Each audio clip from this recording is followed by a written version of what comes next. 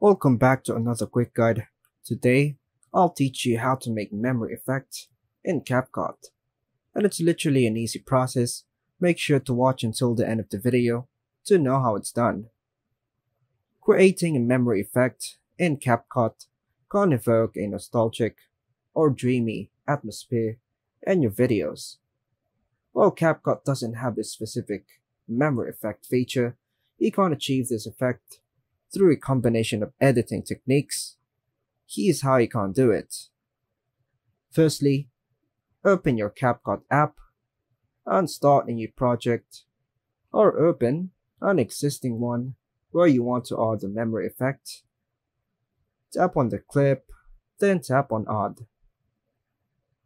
CapCut offers various filters that can help create a nostalgic or dreamy look.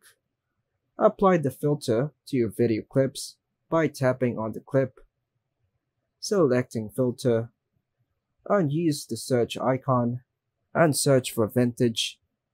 Tap on the vintage, then tap on apply to all to apply the filter to all your clips if there's any.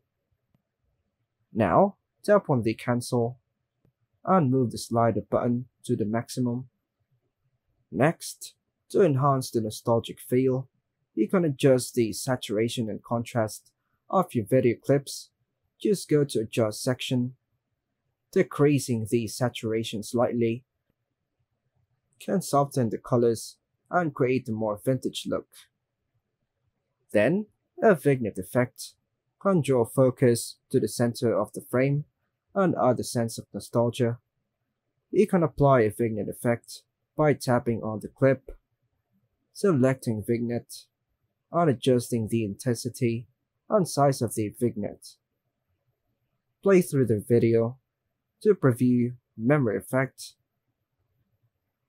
Once you're satisfied with the memory effect, finalize your project by adding any other elements or effects you desire.